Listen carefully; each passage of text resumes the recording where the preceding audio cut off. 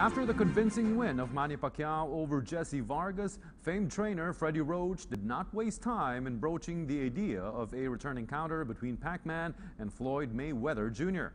Pacquiao practically powdered Vargas as he clinched the WBO title on the day of their reckoning at the Thomas and Mack Center in Las Vegas, Nevada. Arian Malyare has this report. There is a big possibility of a rematch between Manny Pacquiao and American rival Floyd Mayweather Jr.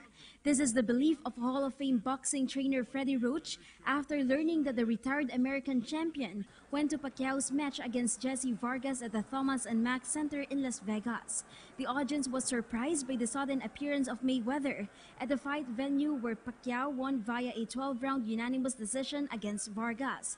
According to Roach, Mayweather frequently visits his wildcard gym in Hollywood. I didn't see him, but I think that was nice of him. He's came around by my gym a couple of times over the past couple of months, and very nice, polite. I hope he's looking for Manny Pacquiao, but we'll see.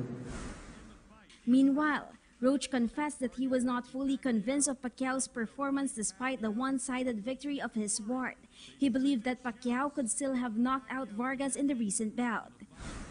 Yeah, I was a little disappointed. I had a nice knockdown there earlier.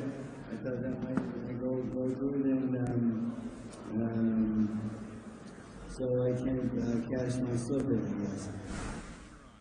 Despite this, Roach insisted that the Philippine Pride's illustrious boxing career is far from over. For PTV News, Arian Malyare.